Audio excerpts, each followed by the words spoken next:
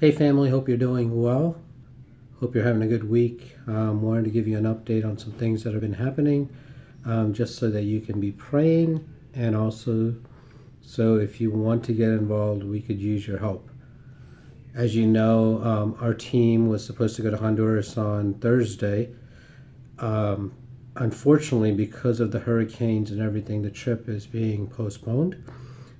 The flight that the team was flying out of was supposed to go through Houston, and Houston airports are shut down through at least Thursday, and they're not able to get another ticket for several weeks. And people have already taken vacation days, and school starts next week for some of our college students that are going. So we are postponing the trip. However, that being said, we're not just completely doing nothing. The team, all of them, have decided that they are going to go down to Houston and serve in Houston, doing some relief work in a city called Rockport, Texas, which has been hit heavily from the hurricanes. And so they will be leaving on Thursday morning, and they will be serving there till Monday afternoon. And so we could definitely use your prayers on that.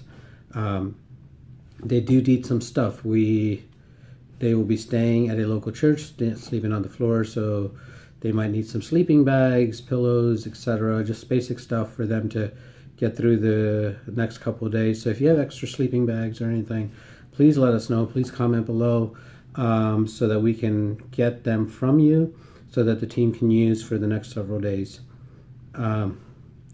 Crazy series of events. Things have been going on. My heart's been drawn back to a passage in Acts where Paul had a plan to go into one city and everything seemed promising, and then all of a sudden the Holy Spirit starts nudging him and saying, no, that's not where you're supposed to go. You're supposed to go somewhere else. And listening to the call, he ends up in a region called Macedonia, a city called Philippi. And he gets there, and ministry doesn't go as well as he planned. He gets one person saved, and because that person gets saved, a riot happens in the city. Paul ends up in prison. The jailer eventually gets saved. Looked like a total failure. Looked like Paul missed what God was doing. But history tells us that that church in Philippi was the church that eventually sent missionaries to Europe. And a lot of us are followers of Jesus because that church sent missionaries to Europe, and that Europe sent missionaries all over the world. And so we don't know what God is doing with our team.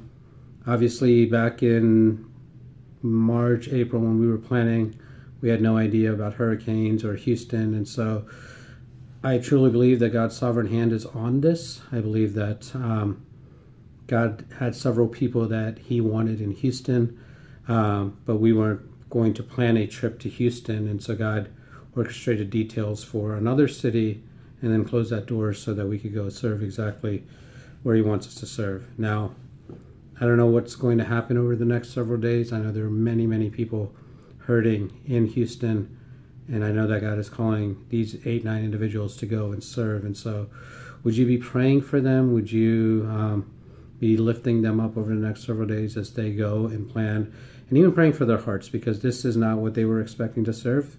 They were going to go share the gospel with people, and now they're going to be going in, doing relief work, trying to get people who've lost everything back on their feet, cleaning up homes, cleaning up buildings, tearing down walls, all sorts of stuff that wasn't what they were planning on doing. And so just pray for them, that God would encourage them, that God would remind them that he is faithful and good, and that God would use them, to encourage the church there, encourage people in Houston, and that we would be the hands and feet of Jesus during this time. And so, again, pray for the team. If you have any questions, comment below, email me. Would love to answer those questions. If you have sleeping bags or other things that the team could benefit from while they're going, let us know. Also, be praying. We need to get refunds back from the airlines and all these other details with the Honduras trip, and just pray that God will give us favor with the airlines so that we can get that money back. All right. I hope you guys are having a great week, and thank you for your prayers. Thank you for the prayers for this team. I will talk to you soon. God bless.